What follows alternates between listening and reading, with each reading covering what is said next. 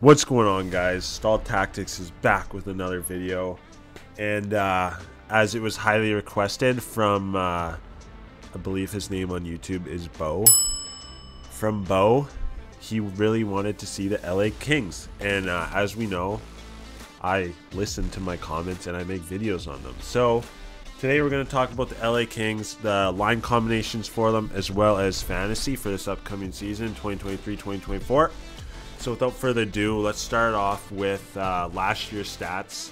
So last year, LA, they squeaked in the playoffs, but I think they lost first round if I remember correctly. I think they still went to Game 7 though against Edmonton, if I'm not mistaken. Game 6 or 7 against Edmonton, and then they lost.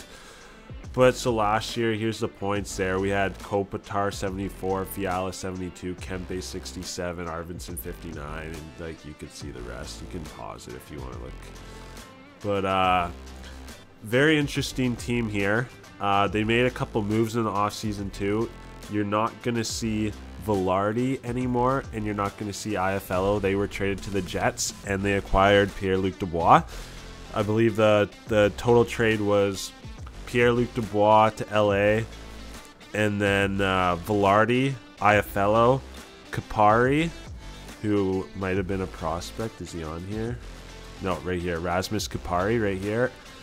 And a second round pick in the 2024 draft to the Winnipeg Jets. And then Pierre-Luc Dubois actually ended up signing big ticket with the LA Kings too. He signed 8 years, $68 million. I think it comes out to $8.5 million annually, which is like a lot for Pierre-Luc Dubois. I'm not gonna lie. Like, what were his points last year? He's 25 years old. Last year in 73 games played, he had 63 points. So not a point per game player, but he is on the Jets too. Like, I'm sure he could pick it up on the Kings now. But the only thing is, I think here's the lines here. Yeah, he's going to be playing second line center there, and he's not even on the first power play as of right now. That can definitely change, but I don't see him taking Kopitar, Fiala, Kempe, or Doughty spot. Maybe Arvidsson, but Arvidsson was lighting it up there in the playoffs too. So I think he's going to be stuck on the second for a while. Let's see their lines here. So Byfield's definitely breakout candidate this year. He was drafted in the 2020 draft, second overall.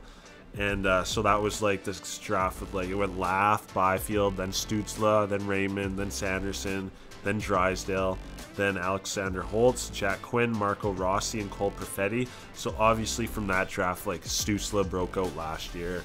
Raymond had an unreal first season, then he kind of had a bit of a slump last year, but he could probably bring it back.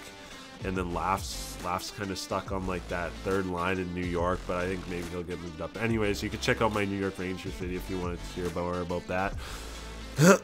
But yeah, so Byfield second overall, definitely a breakout candidate. He's 21 years old now, so it's about time. I think last year he suffered injuries. I think he only played, what was it, 53 games or something it said. Yeah, right there, 53 games played. Definitely could get a lot more, especially if he's on that top line with Kopitar and Kempe. Kopitar's getting a bit old though, 36 years old. He's still, like, I'm not gonna lie, my last 2 or 3 years I was worried on taking Kopitar, and then I finally took him last year in my fantasy, and he did not disappoint. I got him like 8th or 9th round or something, and he did not disappoint. Well, he still did right good last year for points. So you can see here, he had 74 points in 82 games. That's still so solid. Plus 20, if that matters for any of your leagues or not. But yeah, so the LA Kings, I think they're a very underrated team. Obviously, their top guy is going to be Fiala. Fiala's like he's going to be their guy that goes over a point per game. Kempe too. Kempe's still actually really young. Kempe's 27. He was drafted in the 2014 draft, first round, 29th overall. And he put up 40 goals last year. He's the goal scorer. He's the guy they look to on the power play. He's the guy they look to on even strength. He gets the goals, and as you can see, he had the best plus minus on the team too. So that's solid. Definitely look for Kempe in your drafts. I always have him start. I always want Kempe. He's a solid pick. I think I got him like third last round last year. He's just he's just so solid. He's always in that top 6. You always want people in that top 6. But yeah, that's pretty much sums up the forwards. I don't really look too much into the 3rd and 4th lines for fantasy, but as you can see, these are that they have predicted for the season. If you're just curious and you're a huge LA fan, Bo. Anyways, so then we got our defensive pairings here. We got Mikey Anderson, Drew Doughty,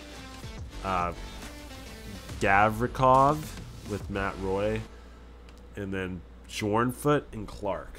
Now, obviously, the only defense here I'd look for fantasy is probably Doughty. That's just, I don't know. Their defense aren't the strongest. I don't really know anyone on here other than Doughty. And Doughty's still a young guy, 30. Well, not young. He's 33, but that's usually when defense start to like light it up. Like, look at what Erik Karlsson did last year. He's probably around the same age. But yeah, so that's like the lineup here. Power play: Arvidsson, Kopitar, Kempe, Doughty, Fiala. Fiala, I think he's ranked like 50 on the thing here. Oh, he's ranked 68 in the top 250. That's a steal. That's a steal. I think the LA Kings are so underrated going into this season. They have so much potential. Like, they still have that top defenseman. They got Pierre-Luc Dubois now. He's rocking the second line. Kempe's just getting better. Kopitar's a bit old, but he's still maintaining. Fiala's in his prime. And then you got Byfield, who's definitely a breakout candidate. Definitely look for their top 6 in fantasy this year. I think they're underrated, especially Fiala. Fiala, I will definitely be looking to take a couple rounds earlier just to have him on my team, because I know it's like a guaranteed point a game player for sure. So as you see, NHL has Fiala ranked 68. Definitely take him a bit higher. Kopitar 76. I think that's about right. I mean, he's probably going to be just under a point a game like this year. Like, he's probably going to slowly decrease maybe. Who else is on here? We got Kempe. Definitely go for this guy. This guy's a stud. 40 goals last year and he's ranked 87. Come on, man. I'd rather have freaking Kempe over Mark Stone. Mark Stone's such a band-aid. I'd rather have him over Bertuzzi too. Then you got Pierre-Luc Dubois. I definitely like Kempe more than Dubois, just because Dubois doesn't get the first power play minutes. Who else is on here? Doughty, 115, as he should be. Not Wheeler. Arvidsson, well, he's on that first power play, so that could be a steal of a pick if he continues to do well in the power play. Definitely a good pick there. Then Talbot. Oh yeah, they picked up Talbot in the offseason too. That's gonna be that's a good starting goalie now, because they never really had him. They had Quick for the longest time, but he got hurt, and then they always played with like a backup kinda. So it's good they finally got a starter. Deneau there, he's gonna be your second line, and then after this, like, I wouldn't even worry about these guys. Brent Clark, I guess he's a rookie. I don't see him taking Doughty's spot, but I did see him on that second line power play. So definitely worth noting him, just in case Doughty gets hurt. He'll definitely probably take Doughty's spot. And that's it. That's it for the top 250. But yeah, anyways, just to sum it up, LA Kings definitely underdogs going into this season. I think they slightly improved in the offseason, especially with Byfield getting older. Fiala's getting used to being there. Kempe's used to being there. 40 goals last year. I could see him putting up 40 again. If not, maybe even 50 if their team's slightly better, right? But yeah, that's probably going to wrap up the video. Sorry there was no face cam in this video. I'm working out of town. If you could tell, I got a stuffed nose right now too. I'm a bit sick. You don't want to see me anyways. But yeah, I'm working out of town, so I just brought my mic and my laptop, and I'm just cranking out videos as I can. I wasn't even didn't do this one, and then Bo there in the YouTube comments really wanted to see the LA Kings, so I was like, you know what, screw it, I'm gonna crank out this video before bed. It's 9:30 p.m. Got to get up at 5:45 for the gym, and we made it work. But yeah, I'll respond to every single comment. Make sure to drop a like on the video. Please subscribe if you haven't already. And yeah, I'll see you guys in the next ones. Peace.